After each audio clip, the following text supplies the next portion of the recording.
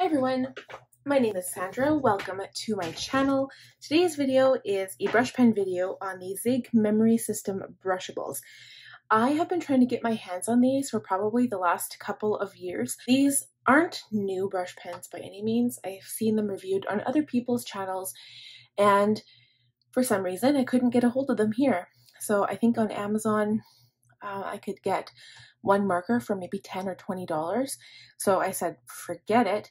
And then I saw them on Stationery Pals. So guess what? I placed an order and you would have seen these pens in my last Stationery Pals haul.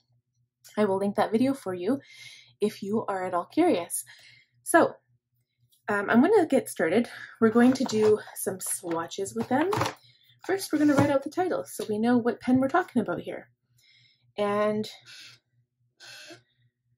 so I remember watching one video on, I think it was how to hand letter. I think her name is Susie.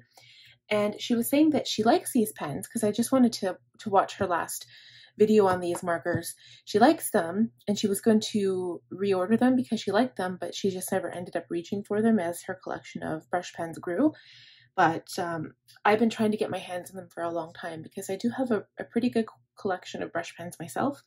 So I wanted to see what they were all about and what the hype was all about.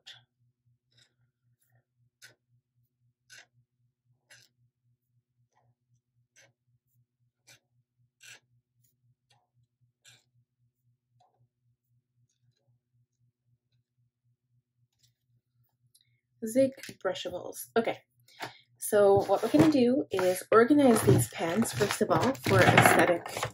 Oops. Okay, for aesthetic purposes. When I got these pens, I think it's just because of the case, it opened up and they were all over the package when I got them, which is not a big deal. I'm not too concerned about that. What they say on here is dual-tipped marker, ideal for card making, lettering, and scrapbooking. Archival quality, keeping your precious memories. So it does say, please note, not intended for use by children. Do not leave in direct sunlight or in high temps.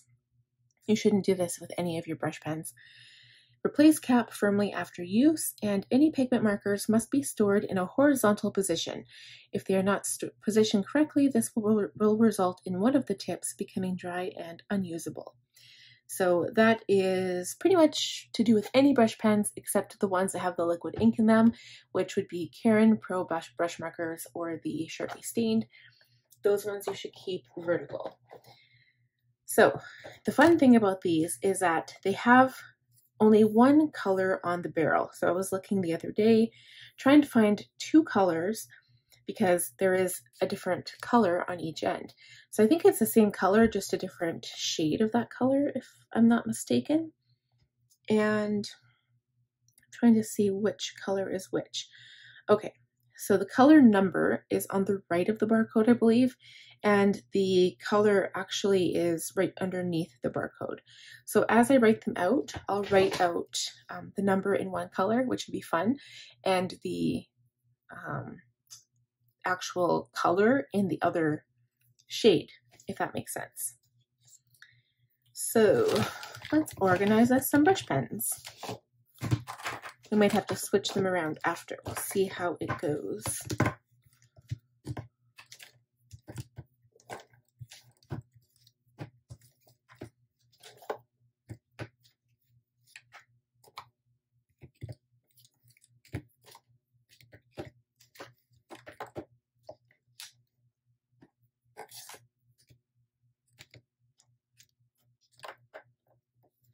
And that's so satisfying.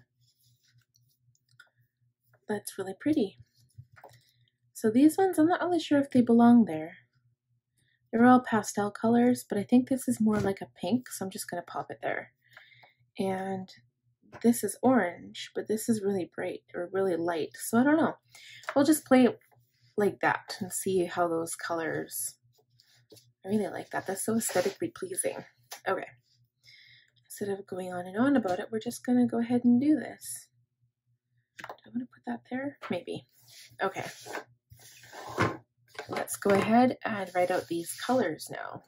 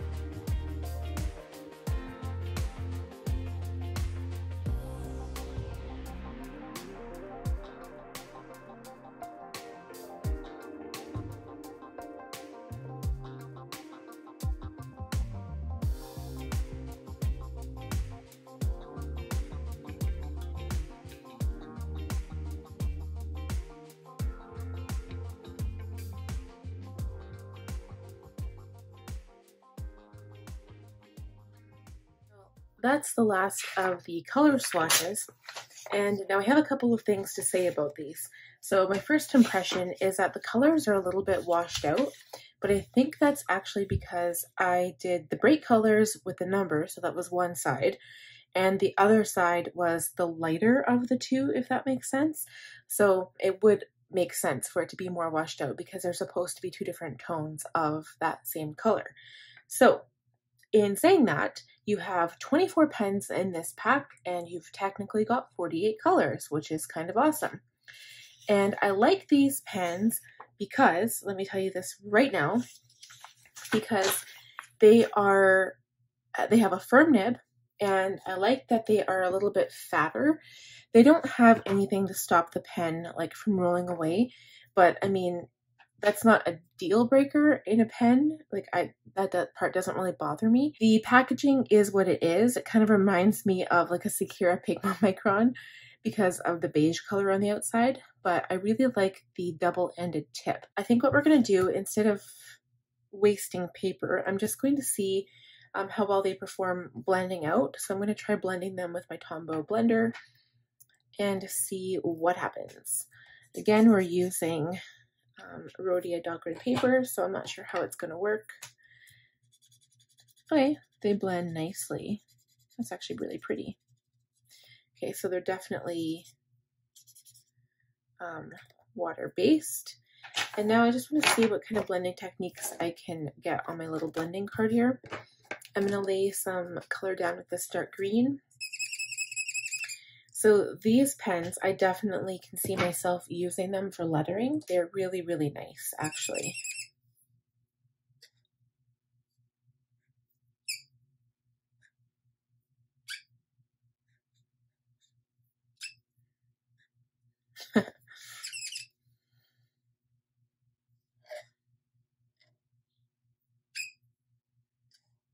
It squeaks each time I use it. I like that.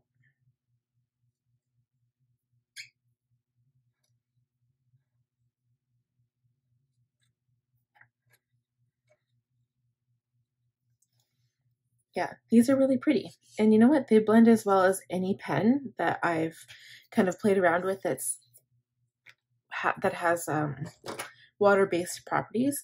So they're really nice. I think when I did the swatches here, I didn't make them big enough because depending on your brush nib size, like this brush nib is pretty firm and I really like it. It reminds me of, I think it reminds me of Tombows a little bit. Let me just have a feel.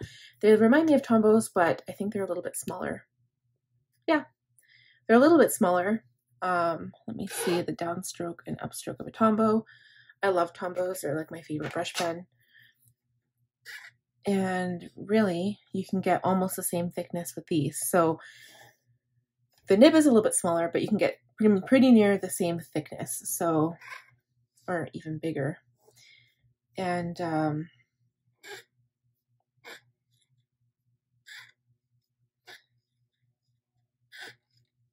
yeah, I think you can get the difference between like the upstroke and the downstroke. There's a pretty good difference there. So you can get some really nice lettering pieces with these. And I think the selling feature, honestly, is that they're different colors on each end, and there are so many of them. So I would recommend these. I know that this is definitely not like a new item. So if you have these, what do you guys think? Do you use them to color with? Do you use them for fun? What do you use them for? And do you love them?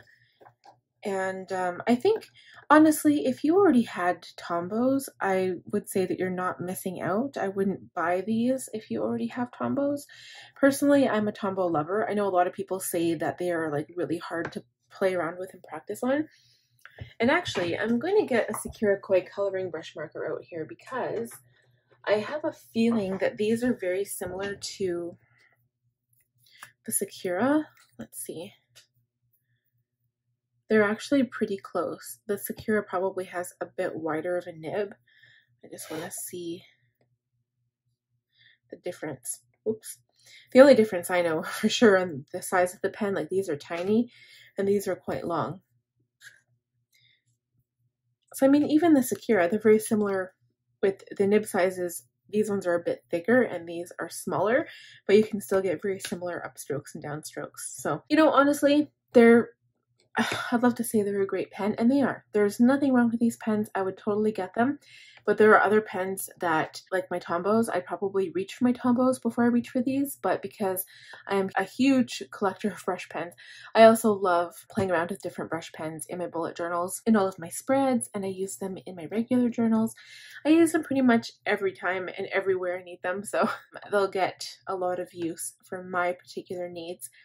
But yeah, let me know what you guys think about these pens. Have you used them in the past? Like, have you heard about them? I mean, obviously the colors are very aesthetic and they're very pretty. If you have any questions or comments, please leave them down below in the description, or I guess below the description. We'll talk to you guys soon. If you like this video, please give it a thumbs up. And if you are new here, I would love to have you. If you would like to subscribe, please press the subscribe button. And the little bell notification will let you know the next time I post a video. So we'll talk to you guys again soon. Bye now.